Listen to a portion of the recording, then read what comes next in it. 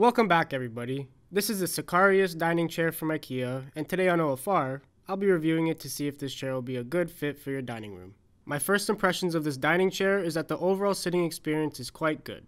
There's a cover that goes over the chair and is held together by strips of Velcro.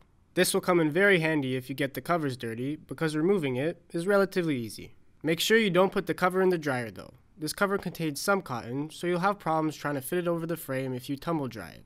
One minor issue I have with this cover is that it shows some wrinkles. Steaming it helped a little, but it's nothing like the pictures you see on Ikea's website. If you don't like this dark gray cover, you have the option to go with the Viberbo pattern or the white.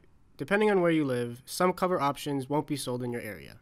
Personally, I would stay away from the white as it's harder to keep clean, especially when there's food involved. The seat of this armchair holds true to what Ikea is advertising.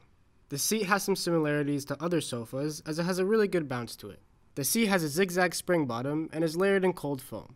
The seat should last you a good amount of years as the quality of the seat is on the better side.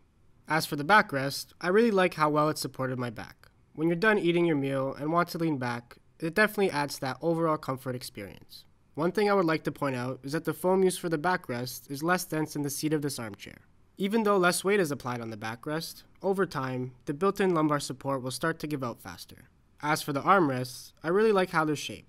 The shape lets you sit closer to the dining table and was pretty comfortable when I tried leaning my arms on them.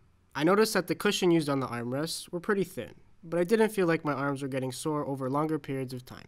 I would also like to add that you should make sure the bottom of your dining table is taller than 27.5 inches. You'll save way more space in your dining room if these chairs can fit underneath your dining table.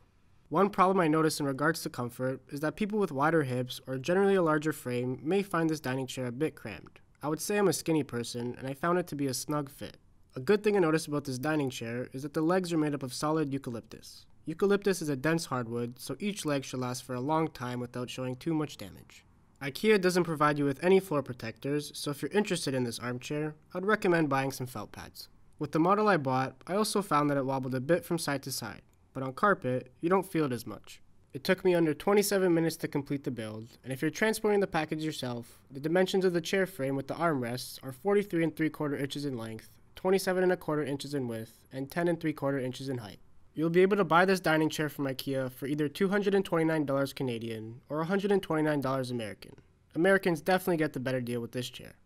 Smash that like button if you enjoyed the video, and screw that subscribe button if you want to see more furniture review videos.